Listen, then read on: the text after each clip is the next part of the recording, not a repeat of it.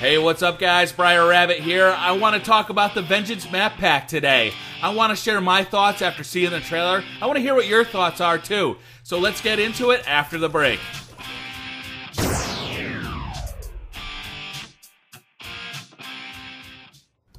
Treyarch released a video of the new Vengeance map pack, and it looks pretty good. It's going to include 4 new maps.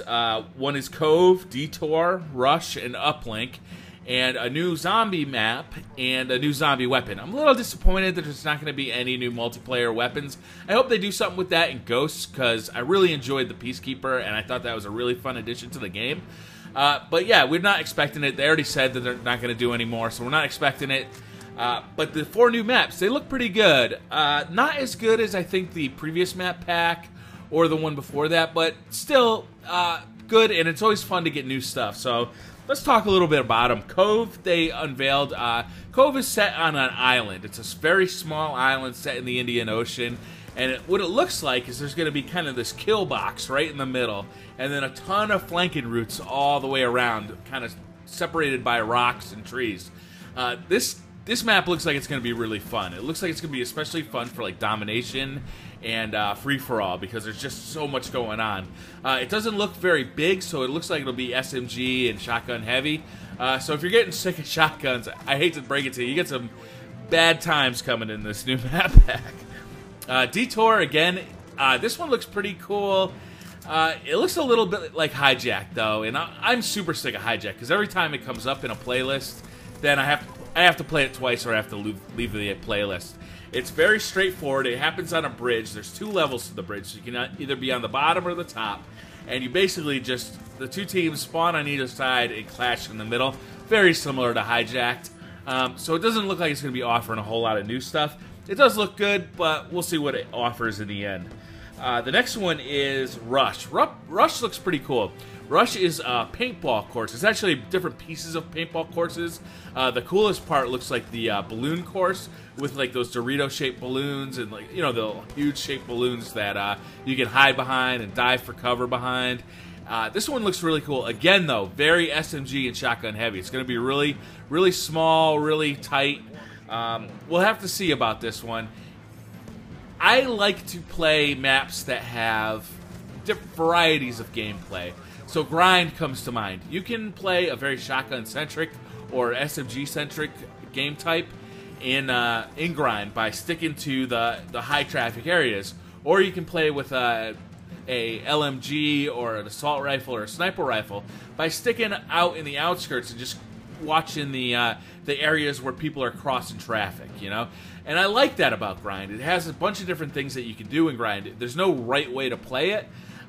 When I see a map like Rush, though, I get a little concerned that it's just going to be just rushing gameplay. That's all that there's going to be. At least with Detour, they did say that you could use longer range weapons, and that'd be a valid option, and there'd be longer sight lines. So we'll have to see about that one. Now, finally, Uplink comes from Summit. This is a redone map from Black Ops. If you were familiar with Summit and Black Ops, it was a lot of people's favorite map. You're going to be super excited to see this one.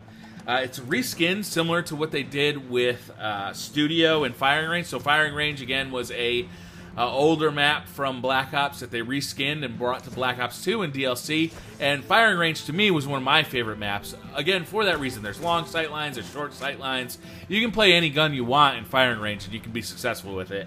And Uplink is very much the same way. There's a central area that's kind of like this building with 2 floors with a lot of different ways to get in and out of it. There's these 2 sides that are not quite symmetrical, but close to symmetrical, that you spawn at, and then everybody kind of rushes in toward that middle. It was great domination. It's also really good for team deathmatch, I think. I am a little concerned that I'm getting a feeling that I'm coming off a little negative here, but I don't mean to. But I am a little bit concerned that, you know, they keep coming out with these older maps and reskinning them. And, you know, I played these maps before. I played them a lot. I played Black Ops a lot. And I'm really familiar with these maps. And I would like to see newer maps, you know? Like, okay, Uplink is fine, but if you're only doing 4 maps every 3 months, then I think I'd prefer to see a brand new map, a 4th brand new map. you know, we've already done the reskin map. Let's do a whole new fresh map with new lines of sight to learn, all brand new stuff. So either way, you know I criticized the map pack a little bit. I haven't played it yet though, so I don't really know anything about how it's going to play. Just from the video I watched, I thought it looked like it's going to be fun. I'm a little concerned that it'll be too SMG heavy, but we'll see. We'll see in the end. I'm going to buy it. I mean, I already bought it. I have a season pass. So what do you guys think? Are you guys going to check it out?